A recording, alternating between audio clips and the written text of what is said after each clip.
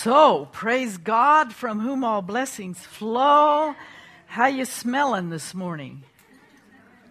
Do you smell like Christ? Trina, do you need some? Okay. Praise the Lord.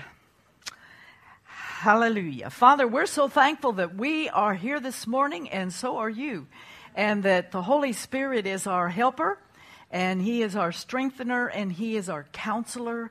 And Lord, we just believe that we have anointing from the Father, that we have the heart of the Father God to my heart, to the hearts of the ladies that are here this morning. And we just pray, we just thank you that there's a freedom and an anointing, Lord, and a boldness to speak your word, because we stand on your word, Lord, and there's victory. In Jesus' name, amen. We're so thankful everybody's here. And Stephen and Kim, thank you for singing that song. That kind of gets me into where we're going just a little bit this morning. We're just going to hit there for a little bit. And Trina, let me ask you this. Where would you guys, Trina, you're not listening. You want me to snap my fingers? We used to snap our fingers in church, and the kids would. I'm sorry. Where would you and Mark been going that he said he didn't want to go through Memphis? Where would be the destination? Detroit, that's what I thought. Okay, listen to this. We're going to just talk about the spirit of faith and how important it is, the things we say, if we believe it in our heart, and then it's very important that our heart and our mouth are in agreement. Or what we say can cancel out what our heart says. And so the spirit of faith is this. And you don't need to look this up. We're just going to go through it fast because I've got a lot here. 2 Corinthians 4:13, and since we have the same spirit of faith according to what is written, I believed and therefore spoke. We also believe and we speak. And that's very important, what we believe and speak. So they sang about dwelling in the secret place of the Most High. And so, and I'm not going to quote the whole Psalms, but it says, "He that dwelleth in the secret place of the Most High shall abide under the shadow of the Almighty, and I will say." And so, somehow or other, I feel like I'm not getting you. You're not with me.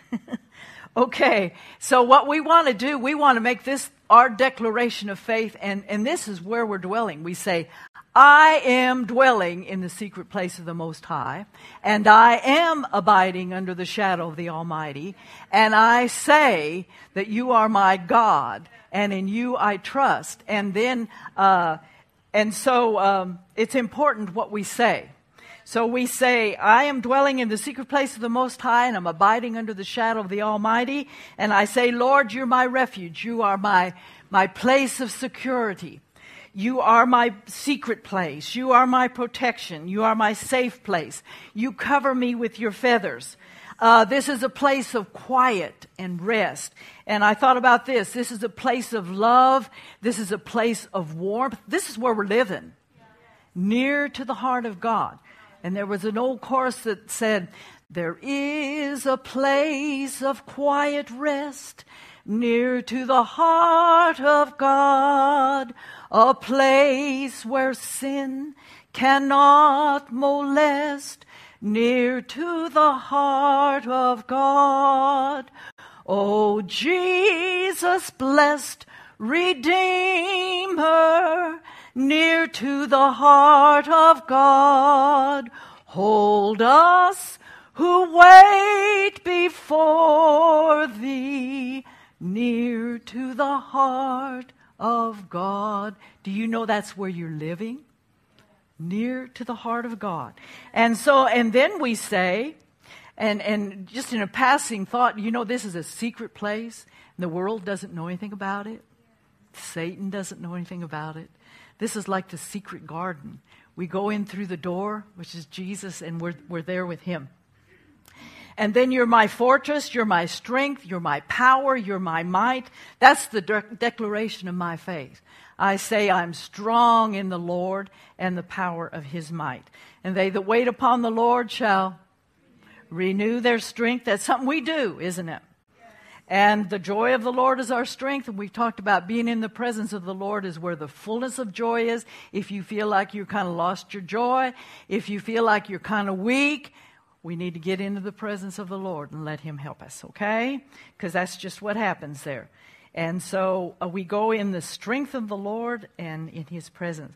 So He is our God, and so we take our trust and we put it in Him. I was telling Barbara last night, I've got a Jewish Bible, and I've noticed most places, instead of faith, it says trust. And so I got to thinking, that's something, sometimes faith can kind of be elusive. And you say, I got faith. Well, if there's one thing, a declaration of our faith, we can say this: I'm trusting you, Lord. Actually, that's putting faith into work. I trust you. So I put my trust in you. I put my confidence in you. So it's like this. With this 91st Psalm, it's like a coin. In order for a coin to be legal tender, it has to have something on both sides. And so on this side of the coin, we declare, God, I'm living in the secret place. I'm abiding under the shadow of the Almighty. You're my fortress. You're my God. You're my hiding place. And I say you're going to take care of me. So that's on one side of the coin. So on the other side of the coin, then the rest of the 91st Psalm can work. He's going to use angels to take care of us. Satan is under our feet. No weapon that is formed against us shall prosper. We call unto Him and He answers us and He delivers us and He honors us. So it takes both. It takes what we say and then it puts Him into action. And then it works. We can spend it. Praise the Lord. So just recently I've thought about this. Well, let me tell you this scripture, and I don't know where it is. Maybe somebody else does, but it says, if you serve the Lord, if you serve Him, He's going to bless your food, and He's going to bless your water. And sometimes people, the food doesn't do them any good. They don't get any nourishment from it. There's things we take for granted. And so we serve Him. He's going to bless our food and water. And then He says on top of that, I'm going to take sickness away from the midst of you. Why? Because, see, there's two sides of the coin there too. You serve me, and this is what I'm going to do. Okay? So what we want to do, no matter what happens in our life, no matter what situation, no matter if there's an accident, and your car is totaled, Kim. No matter if we had, now this is a real drastic thing. We have a sweet lady in our church, and it's a dear friend of ours. Her husband just committed suicide. He shot himself. Total devastation. But where is she living? She's living in the secret place of the when do we need it? Jesus is our personal Savior.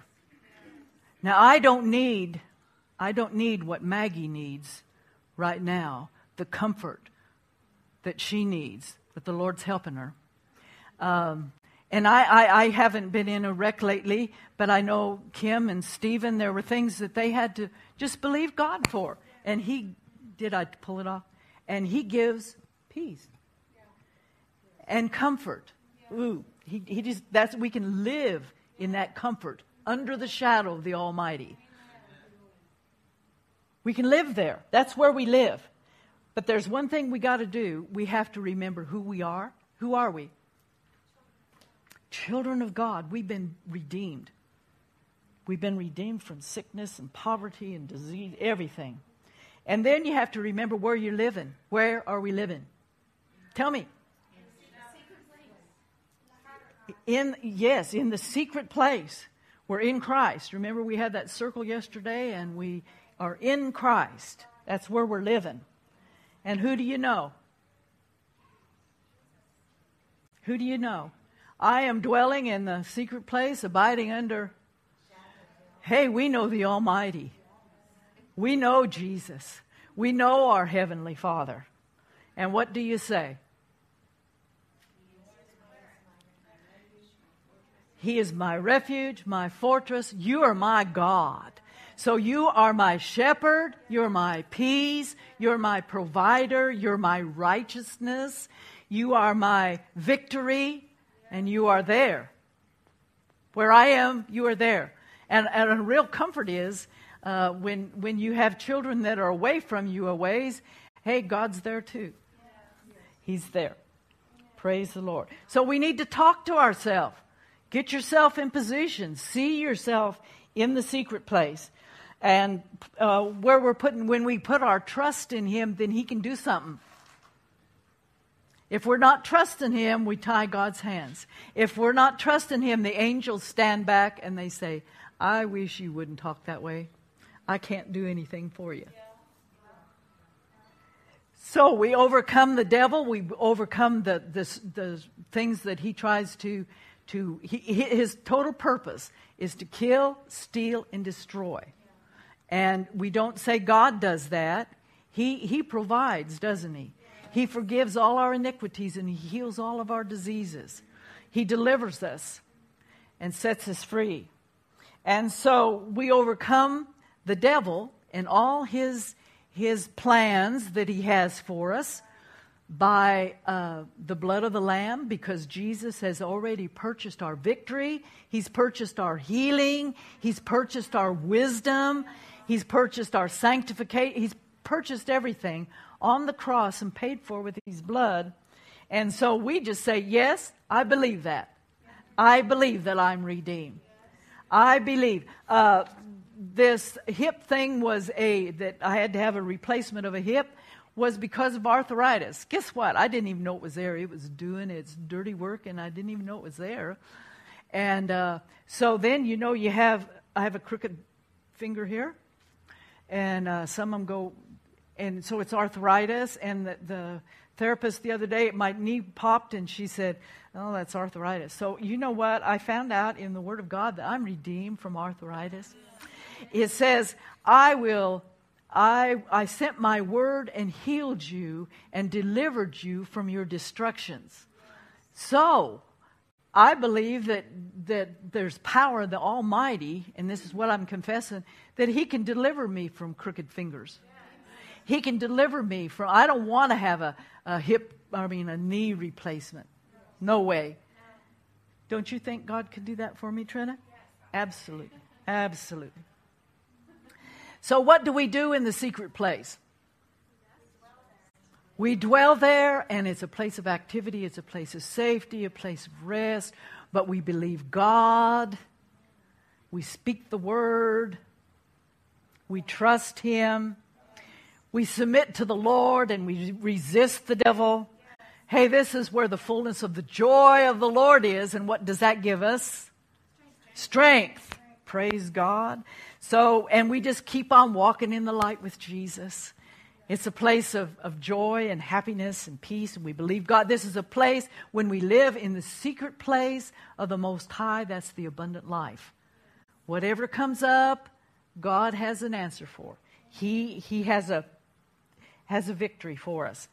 So this is also a place where all things work together for good to those who love the Lord and are called according to His purpose. That's where the Word of God works. That's where the name of Jesus works together. And that's where the blood of Jesus works. It's where the Holy Ghost works. He anoints the Word of God. And this is where all things work together, right in the secret place of the Most High. If we live, I think in that song you said, as we dwell, as we stay in the secret place. And stay in Christ. That's where light is. And I was thinking this morning, that's where heaven is. Outside of the circle is hell. But we live and abide and walk in the secret place of the Most High. Stephen, do you have, I'm not going to sing it, but could you put it up, that 2 Corinthians 2:14? And we'll just read it together. And I'm going to take off on that just a little bit. I don't even know what translation I used there, but that's what I had my SALT group learn. And so, is it there? I don't know.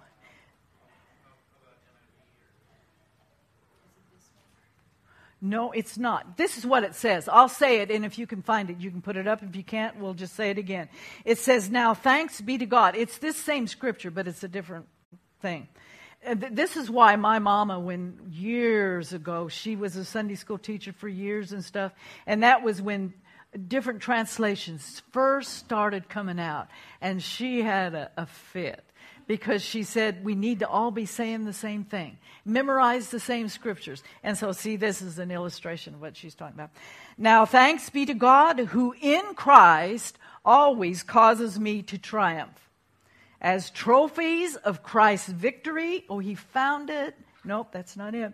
And through us spreads and makes evident the fragrance of the knowledge of God everywhere. Remember? It's amplified. What did he say? It sounds like a lady's version. It's the amplified. That's it. Thank you, Barb. That rang a bell with Barb. So now we're just going to go through this, and I've got some things I want to share that if you get a hold of, it'll give you victory. Praise God. So who do we start? Okay, you can back it up, Mr. Behrman. Oh. But it says, thanks be to God who in Christ always causes us to triumph. So with thankful hearts, we realize where our victory comes from. And it's through Christ. Right? So we're thankful. We have thankful, grateful hearts. When we have grateful hearts, then thanksgiving comes out of our mouth. And so we recognize that this is where our victory comes from, that Jesus purchased everything on the cross and paid for it with his blood. So in Christ, that's where our victory is, right? But thanks be to God who in Christ always leads us in triumph. For him to lead us, what do we have to do? So we're followers of Christ. We're not just Christians, we're followers of Christ. And like Grant Lawley said, we are passionate followers of Christ. Isn't that wonderful? That's wonderful. But he always leads us in triumph. Okay, hold steady. We'll follow him and we obey him, and he gives us victory, and he causes us to be more than conquerors, and we go from victory to victory. You know, another thing comes up, and I'll just allude to this car accident that Stephen and Kim had. You know, you just think, well, why does that have to happen? Well, it's another time of victory. Hey, God, how are you going to take care of this? And so that's how God took care of it. I just rejoice in the fact that the insurance bought them a brand new car, or not a brand new car, but it's a wonderful car, and it's all paid for. So what the devil meant for evil, hey. And they rejoice every time Kim drives out of the driveway. She's praising God. So he leads us in triumph as trophies. What did I do with that trophy? There it is. I didn't want Hunter to see it. Okay, he leads us as trophies. So every time, it's like, does that say a parade? No, that other verse said a parade. Message Bible talked about just from place to place, a victory parade. We're walking. So every time, wherever we go in life, that person is like a trophy. Healed. Trena's healed. Lily has had safety as she's been driving through the United States in her little car that I wish she had somebody else with her, but that's just Grandma talking. But she, you know, angels are taking care of her. And so Lily is like a trophy of Christ's victory that he's taking care of her. Okay, let me tell you this little story. I asked Hunter this morning, he thought he was about in the 5th grade, and he was playing basketball. He had not made one basketball the whole basketball season. When he hadn't scored at all. And so they were in this tournament. And they'd gone clear to the end of the tournament. And I think there were 3 games, and they had won 2. There was one more game. And it was getting down to the end of the game, and I believe Hunter had his mom and daddy pray with him. Just pray that I'll make one basket. Well, you know what happened? It got down to the last few seconds, and before I heard it was 2, so we'll say 2. That's really effective. The last two seconds of the game, and guess what? Hunter made a basket. He followed his father's instructions as a coach and did just exactly what his daddy said and made a layup, and he won the game for the team. That was an answer to prayer. That was victory. And then he got the trophy. And so Kim said, it was so neat at home.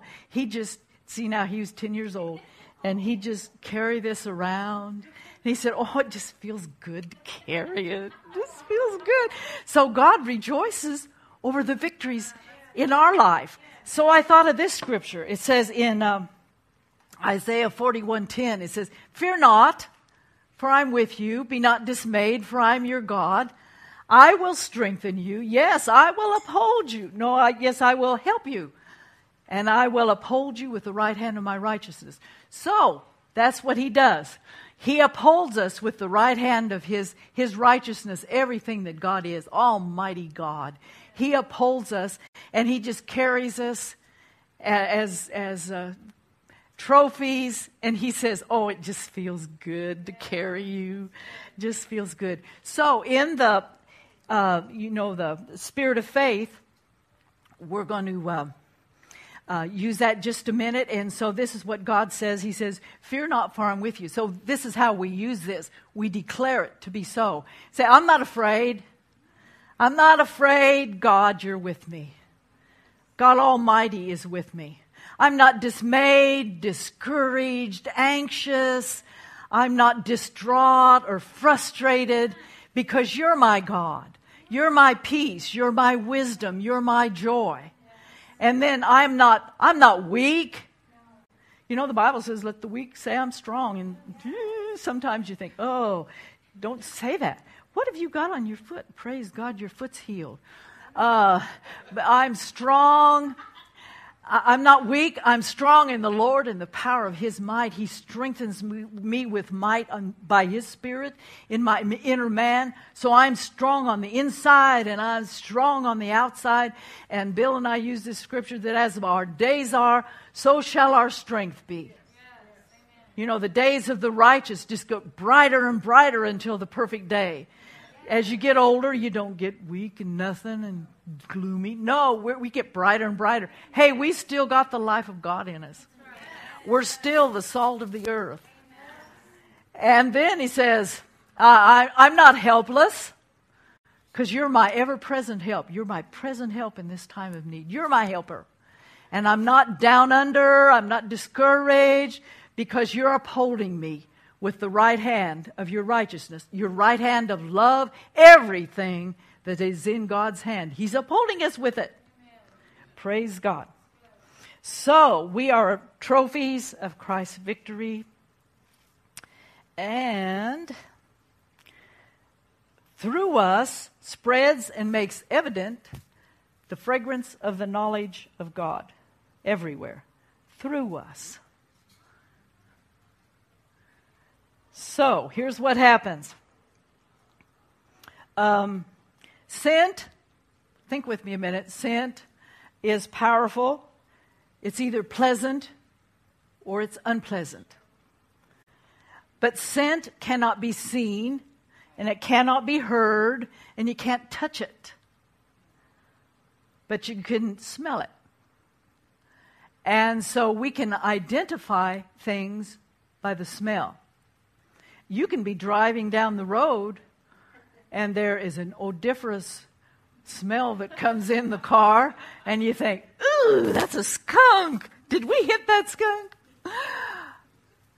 But in your mind's eye, in your imagination, what did you see? A skunk, right? And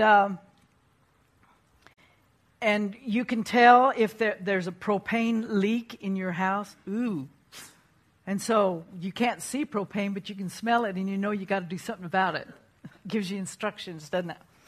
And then I thought about the sweet smell of a newborn baby. You know, oh my goodness, isn't that a tender, sweet smell? And so you can see it. Fragrance implies a spicy smell, a balsam smell, a sweet odor. And some celebrities, while I was thinking about this, I remember Elizabeth Taylor. I think she had a purple bottle of white. Well, there you got it. Yeah. And so we got Elizabeth Taylor and white diamonds together. So celebrities have a special perfume that they wear. Some. And years ago, Ladies' Home Journal said that every woman should have her own fragrance. And I don't do that. But anyway, the idea of I like to go through a department store, you know, where they have all those samples. And I just like to take a little sample. So I get a whole conglomerate. I don't know why I do that, but I just feel like doing it. The idea of a signature scent, listen, it's an old idea. It goes back to the beginning. And it's God's idea as a part of worship. It is a holy anointing oil and an incense that they used to worship God. And it has equal parts of sweet spices, of pure frankincense, and there's 3 other things that I can't pronounce, so I won't try to pronounce it.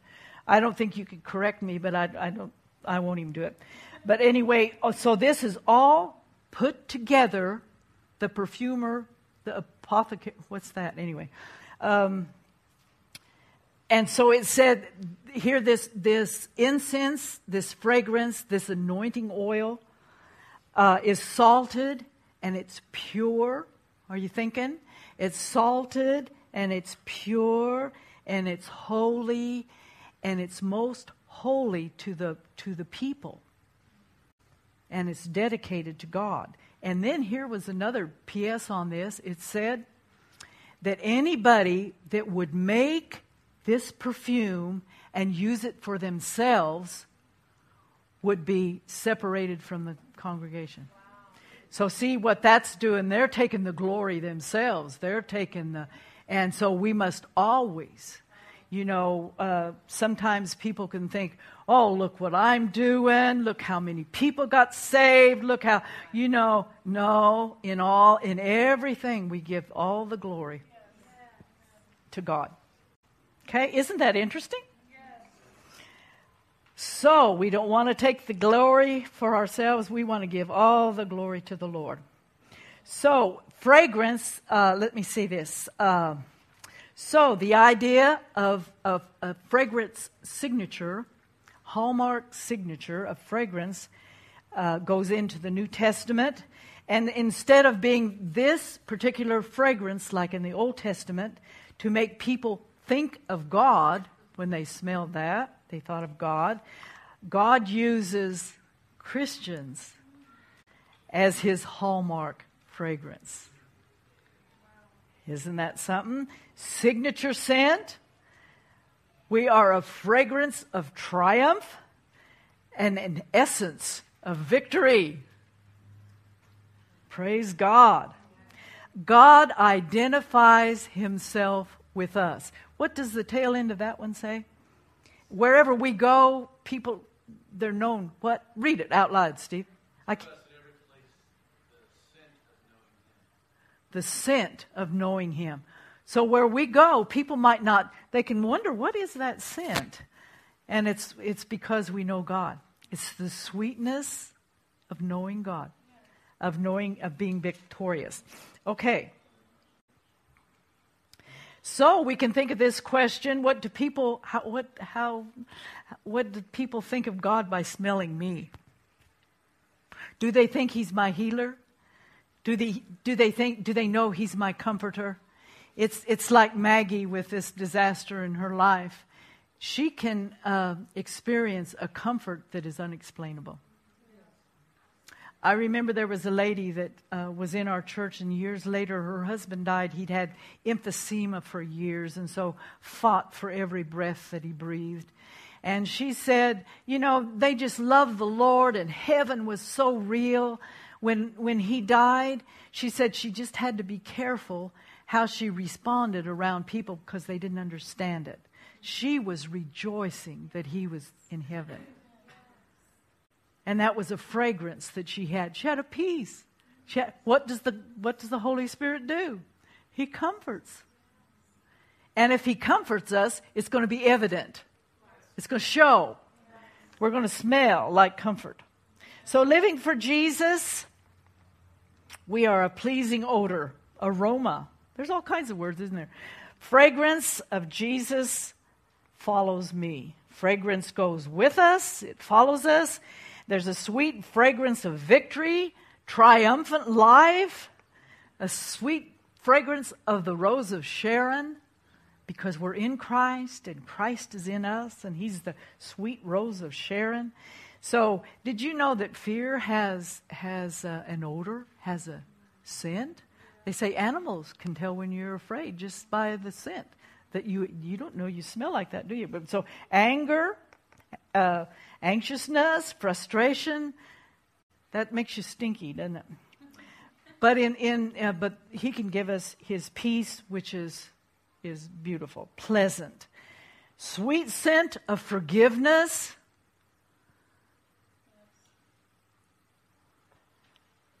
The essence of joy. That's a smell. So, what's on the inside of us is going to come out. And I thought of this, even under pressure, the sweet smell of victory. Even under pressure is when comfort's going to come out, when a soft answer turns away wrath. So you can build that yourself. I'm going to go on. Okay, now, there's a scripture that says, surely goodness and mercy shall follow me all the days of my life, and I will dwell in the house of the Lord forever. So the perfume of goodness and mercy, they smell.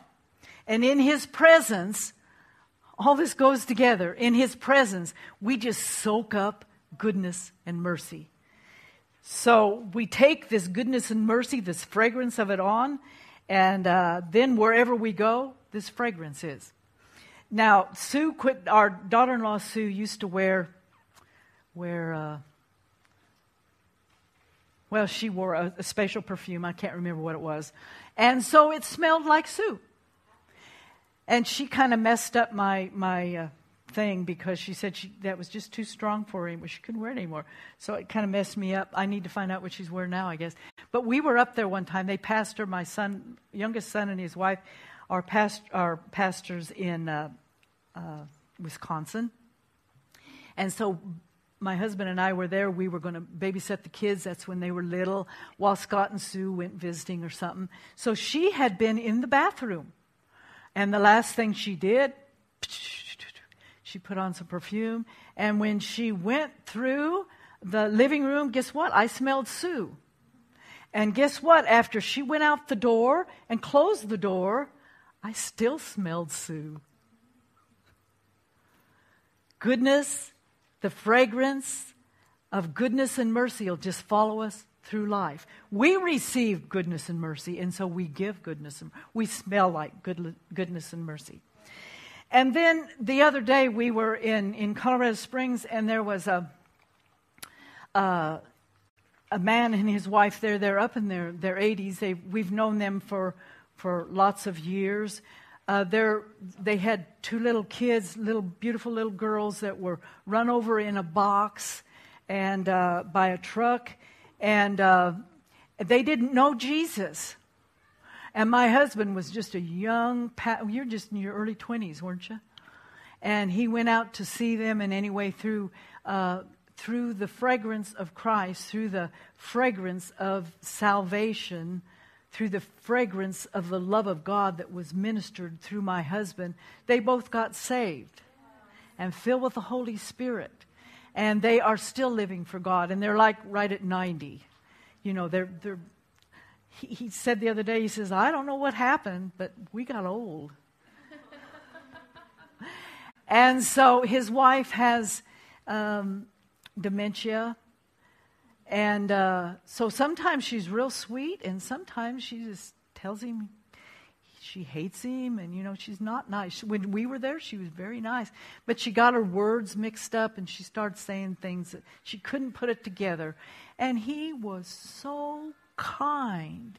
He said, that's all right, Sue. He said, you're all right. You're saying it right. He was so kind and so sweet, and it was such a strong fragrance of the sweetness of the Lord, of the fragrance of Christ in his life to his wife. Isn't that wonderful? Okay, now I want to tell you a story. I want to tell you something. I'm going to read this quick because it's very important you get a hold of what I'm going to share now. It has been very important to me, and I know it will be important to you. So, I don't know where that is. I'll just start reading. In 1 Peter 5, 6, and 7, and then there's another one here. Be careful. Don't worry about anything. Listen to me. But in prayer and supplication with thanksgiving, let your requests be made known unto God, your heavenly Father. This sounds like Amplified too. This is a woman's Bible. And the peace of God, which passes all understanding, shall keep your hearts and minds through Christ Jesus. Then humble yourself, therefore, under the mighty hand of God, that he may exalt you in due time. Once and for all, casting all your cares on him, for he cares for you. Casting the whole of your care, all your anxieties, all your worries, all your concerns on him, for he cares for you affectionately and cares about you watchfully. These are instructions, aren't they? These are not just suggestions. And a care is anxieties, worries, concerns. Boy, there's a lot of things can just come right under those, can't they? And to cast, it means to throw something forcefully in a specific direction. Okay. God has a formula for our success. And if we do things his way, then we will think his thoughts and we will be successful. This is a scripture we learned when the kids were home. Joshua 1:8, this book of the law shall not depart out of thy mouth, but thou shalt, meditate therein day and night, that you may observe to do all according to what is written therein. And then you will make your way successful, or you will make your way prosperous. That means everything's going to work. And you will have good success. Now, I heard this story. I don't know whether Mark told it or what, but my daughter's husband, they fly a lot, and he has the same sentiments about Memphis Airport as we do. We don't like to go through there. And so he said, I do not want to go through Memphis. And the lady said, Mr. Hankins, I think, Mr. Hankins, if you want to get to Detroit, you have to go through Memphis. So let me tell you something. If we want peace, if we want the destination of peace, we have to do it God's way. And this is what he's told me to do.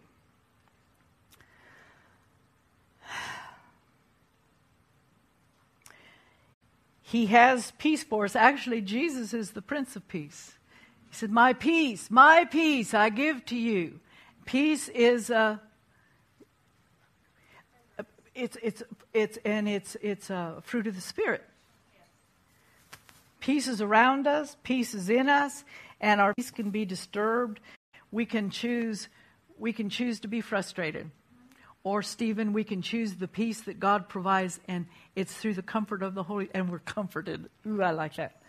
So I'm not going to forget that sermon. That's really good. So this is what the Lord told me to do, because there are cares. We all have cares. We all have anxieties.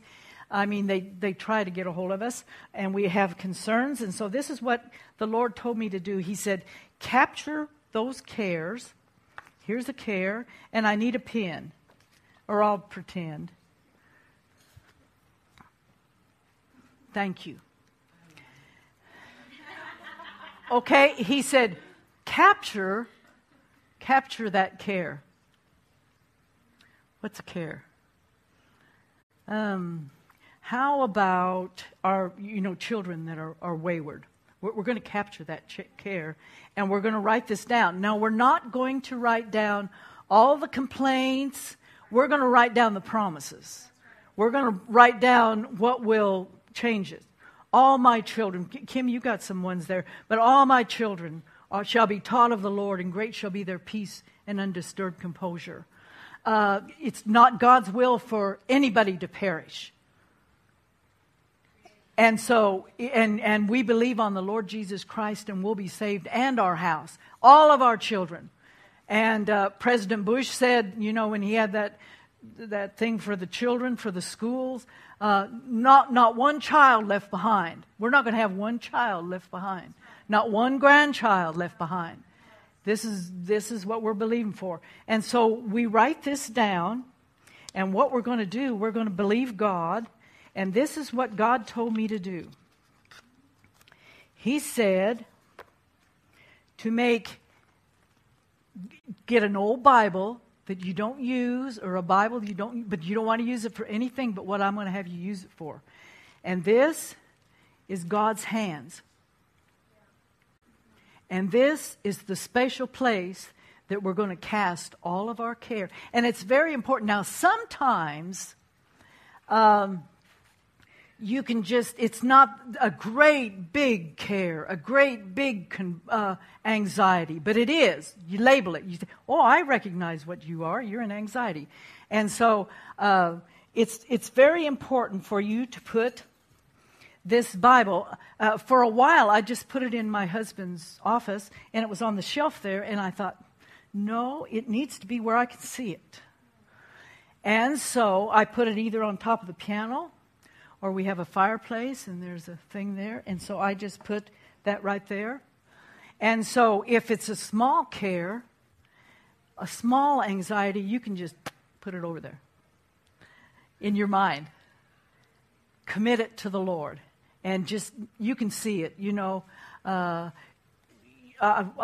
used to, it was on my computer or something, but you just take a little thing and it'd go into the trash. Yeah. So that's what you can do with this little anxiety, can just go in there, and it's in God's hands.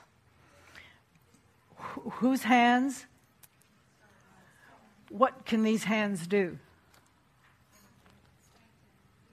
They're strong. They're hands of healing. They're almighty hands. They're hands that can do something about your care. And so I have this care about children that are not living for God, but there's promises. Like I said, you're not going to complain on this. You're going to use all scriptures that's going to change the whole situation. And so you commit this care to God's hands and say, Father, this is what I'm doing. You told me to cast my care on you. And in the process, you're going to give me your peace. So I put my care in there, and He gives me peace. Now, so if something comes up, we can say, something comes up, an action that isn't right. Don't forget. Here's what we do if we're not careful.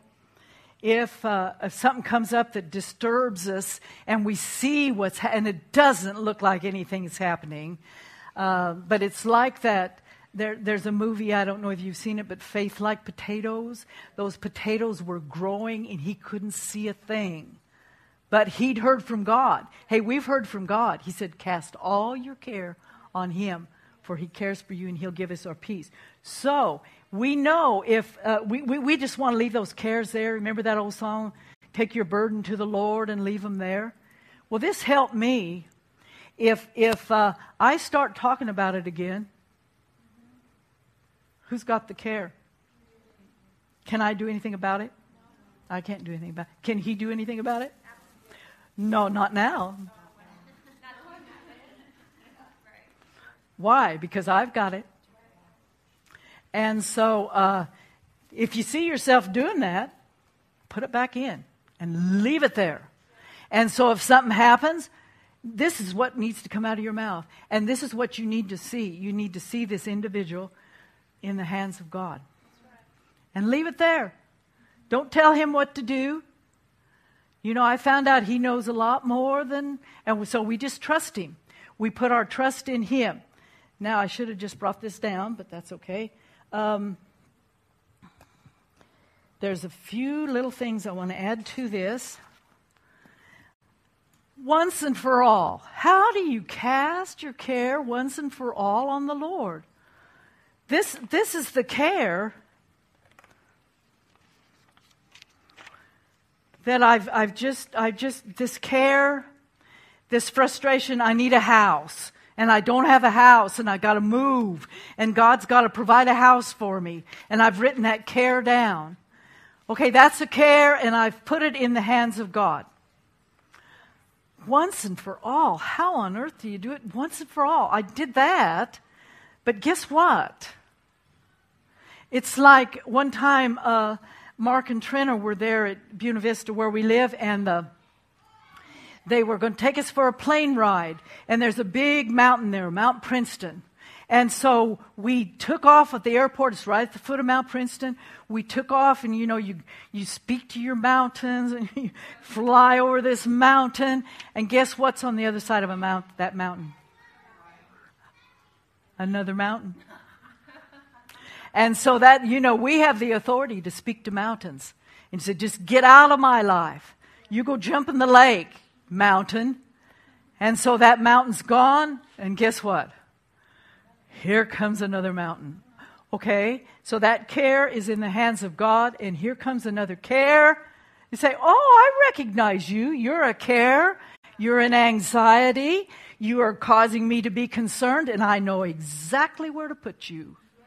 So once and for all, that's how we treat cares. We just take that care and put it in the hands of God. And the Lord told me, don't mess around with a care very long, or you're going to get in trouble. It's like a hot potato. If a care comes, get rid of it. And it says to forcibly, you know, there we go. And so I thought about this. We get care packages. These are delivered to my house. And, you know, my address is on there, my name is on there, and I have to sign for it. And so if I sign for it, but this is a care package. I do not want to sign for this care package. Guess what? If you sign for the care package, you get more than what you bargained for. You're going to pay for that care package. You're going to have no way out. This is a problem that is impossible. What am I going to do? Overwhelmed, hopelessness. This comes with the care. Frustration, worry, sleepless nights. Something else I found out, you can't go to bed and take your cares with you and go to sleep. They're not good bedfellows. They kick. They kick and they talk and they turn and they snore all night, and I can't sleep. Anxiety, ulcers, pain comes in the care package. So we just don't accept the care package. We just immediately give that care. You have to recognize the care. Return to sender. That's a good deal. Good deal. Just get out of here. Good job. Good job. Okay. So even, I've thought about this, even, and like with Maggie, with her husband committing suicide, now that's a pretty small care package, but what if it was a great big care package? Do we ever have the temptation to think, well, I've got to kind of be in on this. I've got to make sure this turns out right. Huh? Or I've got to go with the suggestions of the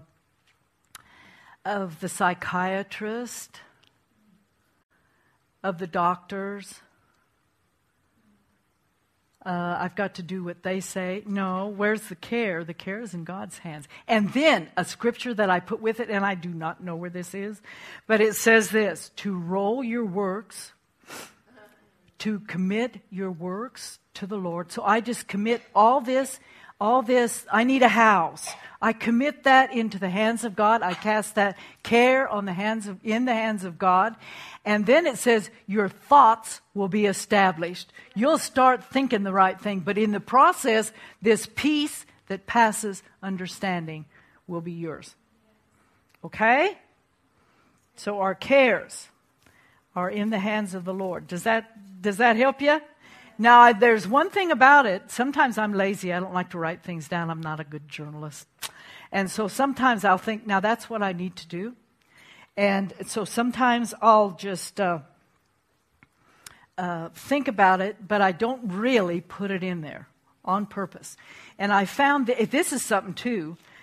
And Kim, I'm trying to finish up here. Oh,